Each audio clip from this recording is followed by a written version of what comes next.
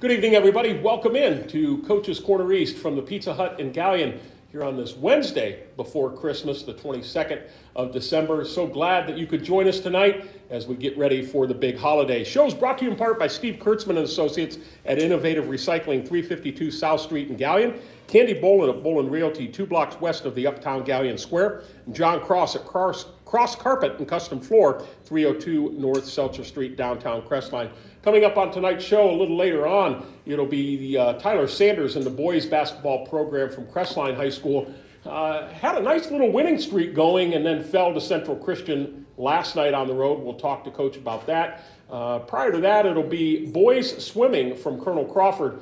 Coach Shelley Ashley is in the house to talk about how that team is doing this year. And to start things off, it's assistant coach Taylor Sabo Taylor Sabo. I get those two mixed up, Tyler and Taylor. Taylor Sabo and the Galion boys basketball team. And we'll get started with them in just a moment. Show's brought to you in part by Terry Gribble and Associates at your Galion Community Center YMCA. Dr. Erica Schieber at Bucyrus Veterinary Service, 222 West Mary Street. Rod Steiger and Associates at Pizza Hut here in Galion and Bucyrus, hosted the show since 1992. Lou Ann Krebs at River's Edge Embroidery and Screen Printing, sponsor of our phone board t-shirts. And Taylor Sabo, welcome to the show tonight, and thanks for coming back, and it's good to have you. Yeah, we appreciate it. We enjoy coming, and I enjoy coming on, and excited for it. That's good. And the pizza helps too, right? Absolutely. Yeah. Pizza. That's why the kids come, because they like the pizza, and we appreciate Pizza Hut for doing that. Currently, 1-6 overall, 1-4 in the MOAC, and since we last spoke with you and Coach Ryan Stover, the season was just kind of getting underway, and that one win wasn't there yet, and that's what I want to start with. On December 9th, at home, and it was your home opener, if I believe correctly, right? Yep. You defeat the Clear Fork Colts 55-46. It snapped a 35-game losing streak back to the 2019-2020 season. And Coach Stover said to the Galion Inquirer, it means we're going in the right direction. Those kids who played tonight and the entire program, they bought in. What was the collective sigh of relief? Because I saw some pictures, I saw some highlights, kids storming the floor. It looked like a real party atmosphere. Well, like you said, 35, and I don't think we realized it till the next day, and all the articles were coming out, 35-game losing streak snap. For us, it was just that one game. It wasn't about the 35 before that. It was just about that one night, that one game, and then the celebration in the locker room was just, it was worth all the pain before that, and then just all the work we had put in so far in the season, and to finally get it, like I said, it was a party in the locker room afterwards. Yeah, and I'm sure you would have taken it on the road, be it wherever. But being at home, especially a home opener, home fans, student section, that had to make it even that much more nice. Oh, absolutely, and Mr. Bond even let them storm the court. So yeah, that's great. For them to get to celebrate that with their classmates, some of them, basketball players last year that weren't playing, some of them maybe showing up just to get the support, maybe not thinking we were going to get that W. To finally get that together, I think was a big deal for these guys and the school. Yeah, for sure. Hudson Miller, career high 26 points. And did you know that was kind of in him, that he had that ability to go off and just kind of dominate that way? I think we've seen glimpses of that in practice from Hudson, but I was on the coaching staff last year, and we never quite saw that. And But now that he did it, it's something we look forward to from him every night. And to see that he's capable of something like that, it definitely was exciting, and just really happy for him to be able to not only do that, but it just felt like he dominated from the tip to the end, and really happy for Hudson to be able to do something like that. You led the Colts 24-19 at half, then 37-28 after the third quarter, and then you were able to close things out at the free throw line. And if I probably know Coach Stover, like most coaches, you spend a lot of time in the gym during practice at the free throw line, because in the game of basketball, that can win you or lose your game. Oh, absolutely. And you said we'll talk about it a little later, but last night free throws is something that kind of lost us that game in the end. But we practice free throws, 50, 60, 70 shots a night at least. It is nonstop from beginning of practice to the end. We're always making it a priority, and that night it helped us out. Good. Jackson Oswald finished with 13 points. Reese Payne and Garrett Eisen 8 points each. And then that next Thursday, the 11th, go to Shelby, a team that's going to be one of the top in the MOAC. They proved it and took you down 77-40. Not a lot to talk about there. It is what it is. They ended up getting beat last night by River Valley, another one of the top teams in the league that you have coming up on your schedule here very soon. Then the Lucas Cubs, who for a small school is really doggone good at basketball, but all their sports. We know their success on the football field as well. On the 14th, they took you down 62-30. Their defense was a major story as you missed a lot of shots. You're down by 30 at half.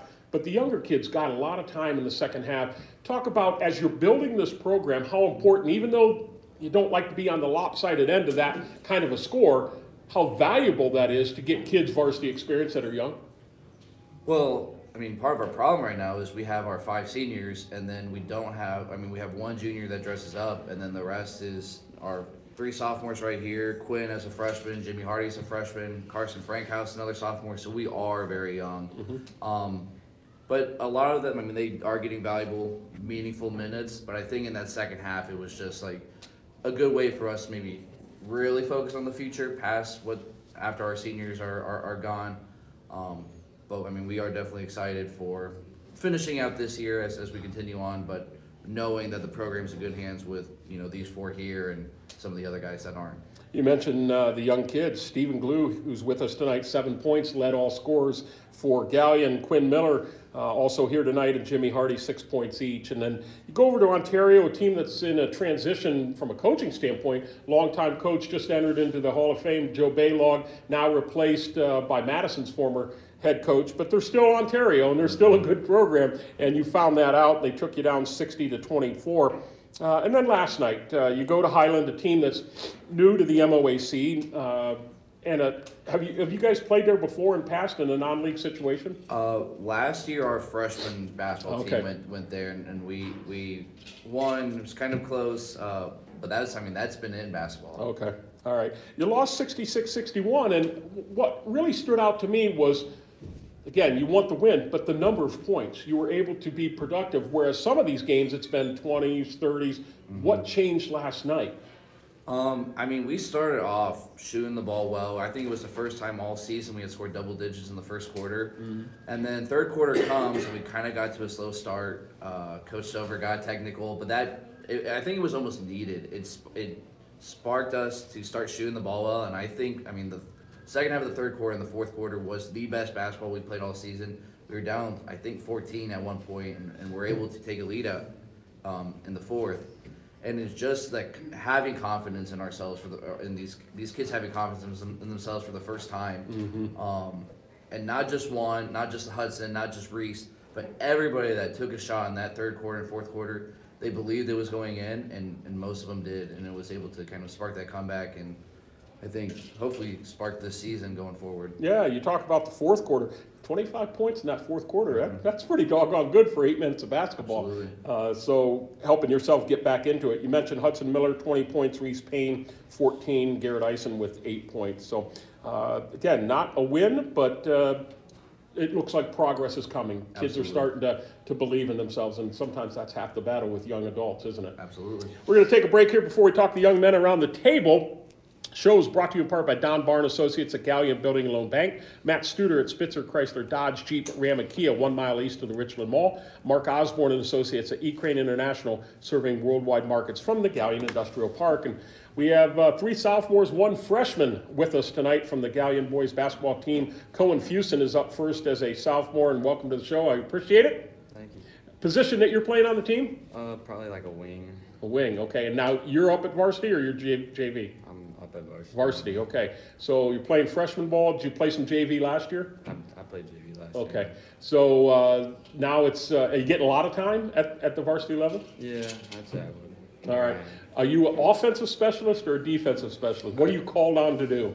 I'd say defensive. Yeah. Defense, okay. And so you got to, are you on a particular person, like the best shooter or the point guard, or does it wherever you're needed? Wherever I'm needed. I'm just out there to bring energy and get stops. So as you've looked at the beginning of the season and where you are now and how the progress is being made, where's your confidence level with this team? I think we're moving in the right direction with our confidence. I said we started off slow into the season, but then we beat Clear Fork and it really gave us the momentum we needed. Close-knit, the group. Talk about the 5 seniors, right? And then kind of a lot of younger guys. When they have that disparity in age, sometimes can be a little disconnected. Do you feel like you're really a tight unit? Yeah, because they help us. They teach us some things that we don't know yet because we're still young. Right. And I feel like it brings us closer. Good for you. We'll continue working hard, and hopefully these wins will come as you finish out this year and go into the next calendar year for sure. Stephen Glew is up next, the sophomore as well. And Stephen, welcome to the show. Glad to have you aboard. And a high score against Lucas, albeit a loss, but that time that you're playing with these younger kids, the kids that are around your age. Yeah, it's great to have the seniors on the team, but do you like kind of playing with kids your own age and together at the same time? Yeah, I think it's good for us because it's just gonna teach us to play better together in the future when we don't have our seniors back. I don't know how much interaction there is after a game. You're going through and shaking hands or what have you. If you talk to the other team, do they ever say much to you, guys, or you specifically say, "Hey, keep your heads up. Things are coming in the right direction. I can see it." Or do they not really say much to you at all? I mean, not really too much. I mean, sometimes the other team's coaches, but really it's not a whole lot. Okay. You get that big win, and everybody storms the court. What was that feeling like for you, albeit young and just a sophomore, but what was that kind of like the monkey off the back feeling? It was really awesome. Everybody was so into it, and like last year practicing and just with our varsity team and not getting any wins, it just really sucked. So to be able to, help get that win, it's just awesome. So where do you have to go from here as you progress now? 2 more games to go in this calendar year, and then into the kind of the dog days, I guess, in some regard, in January and February. It's cold, it's snowy usually, it's long bus trips. How do you get to start getting more wins? What do you have to do? I think we just need to have a lot of energy and a lot of excitement because we know we're going in the right direction. We just got to keep our heads up and keep working and, putting it all together. And the rest will come. Yeah. All right, very good. Thanks for coming. Continued success. Quinn Miller is a freshman. Thanks for coming, Quinn. I appreciate that. And position that you play on the team? I'm more of like point guard, shooting guard, I'd say. Okay, point guard, shooting guard. So you can score when asked to score. Yeah, I would say so. Okay. More of a 3-point threat, or do you take it to the rack and try to get some harm, or what's kind of your forte? Where's your range? I'm more of a 3-point threat. 3-point, okay. Now, do you practice that a lot in practice? Are you asked to, or do you take extra time before or after to do that? Normally it's during practice when I really practice my threes and also driving as well. All right. Where have you improved from where the season has begun to where you are right now? Definitely being more aggressive on offense and defense, and overall my shooting's also improved a lot. Has it slowed down for you now, the game? Because let's face it, as a freshman playing at the varsity level, that can look like a blur. Has it started now to slow down to the point where your mind is, you don't react so much, you're thinking and being able to do what you want to do? Yeah, definitely. It's slowed down a lot more, and I'm starting to get used to it. Yeah, that's good. I mean, you want it to be that way, right? Yeah. And I'm sure early on it was just like, what the heck is going on here? Yeah, so, definitely was. Feeling healthy, good shape? Yeah, I feel really good. Knock on wood that everybody stays away from, that dreaded virus, but you feel pretty good. Yeah. All right, well, continued success. Thanks for coming out, and I appreciate it very much. And finally, Cooper Kent is here, a sophomore, and thanks for coming out tonight. And position that you play on the team? Guard, okay. Defense, you more of a defensive guy, offensive guy? I would say more of a balance. I mean, I can score, but I can also play defense on the other side of the floor. Mm-hmm. Talk about a little bit how these seniors that have been through it for a number of years are helping you as a younger person to understand not only the game and what's expected at the varsity level, but what the expectation should be going forward for Galion basketball. Well, I think it's really just how much like experience they have compared to us younger kids, because it's been 2 or 1 year that we've had versus 3 or 4 years that they've had. Mm-hmm. And it's really just been showing us how to like play the game at a varsity level versus JV or freshman or even middle school basketball. Yeah, and where do you have to really progress from here through the rest of the year? I think we just need to, play with fire. I mean, when we score, we can compete with any team, but when we struggle to score, we just have a really hard time competing with anybody. As you know. Yeah, for sure. Yeah, the object of the game is to put it in that round cylinder, and when it doesn't happen, and some nights you're going to have that. You're just going to have bad shooting nights. That happens, but hopefully you get a lot better looks, and it really does come down to confidence. Well, continued success. Thanks for coming out. I appreciate it.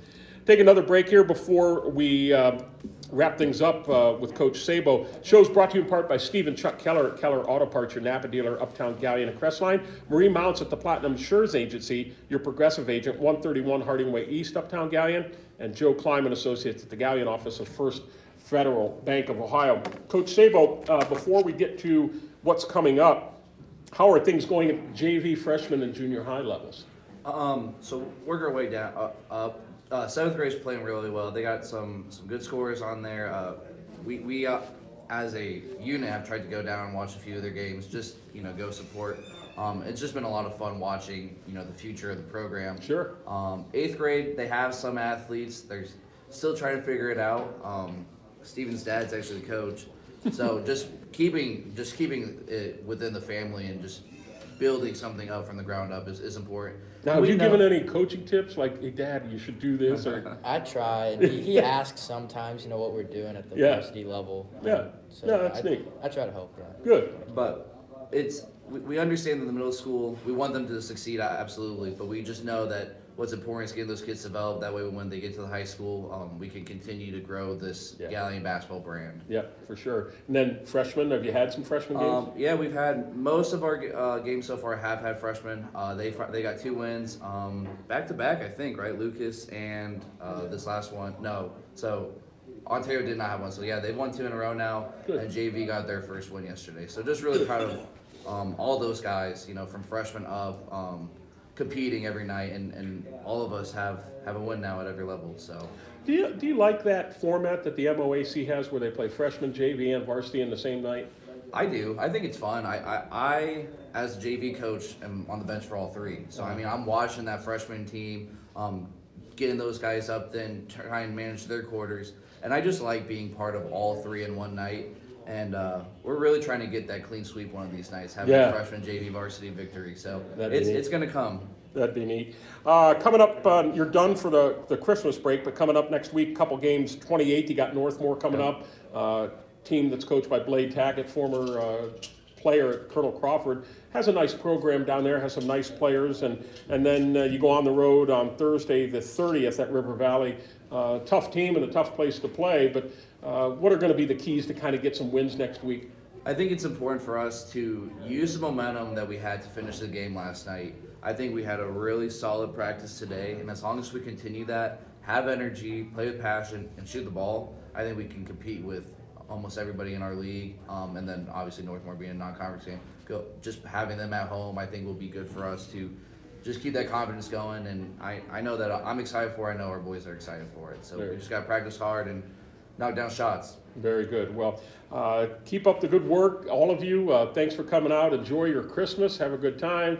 Eat all the stuff you're not supposed to, but be ready to come back to practice and hopefully get a couple wins before the calendar turns. Thanks so much for coming out tonight. I appreciate it. Thank you. We appreciate it. We're going to take a break. We'll be back with Coach Shelley Ashley, the Colonel Crawford boys swim team, right after this timeout.